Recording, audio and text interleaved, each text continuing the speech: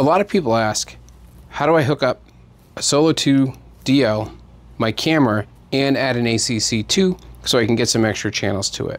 And the answer is AIM does all the hardwiring for you. If we look at our Solo 2 DL, we see we have two connections on the bottom.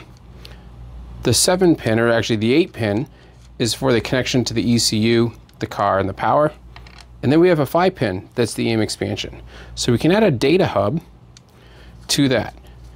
And while the data hub's a little more complex, you can sort of think of it as a power strip.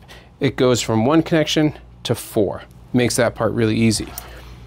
If you already have your SmartyCam, we can take the AIM expansion, and this is probably already mounted up in your car and running. And we take that and we can put it into one of the connections, make sure we screw them in so we're nice and tight. Then we got our new ACC2. Well, how do we do that? Same idea. We go to the AIM CAN side, we screw our connector in, connect it into our data hub,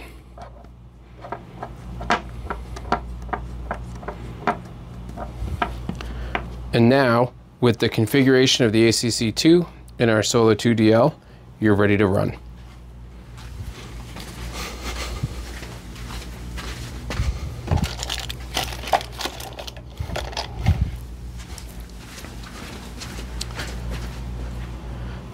An important small reminder as well is, as you have these open ports, to keep them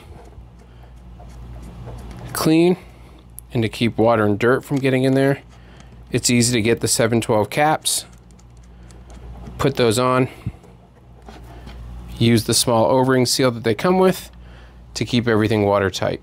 I hope this helps you out, and if you have any questions, check us out at trailbrake.com, shoot us a message, and we're happy to help.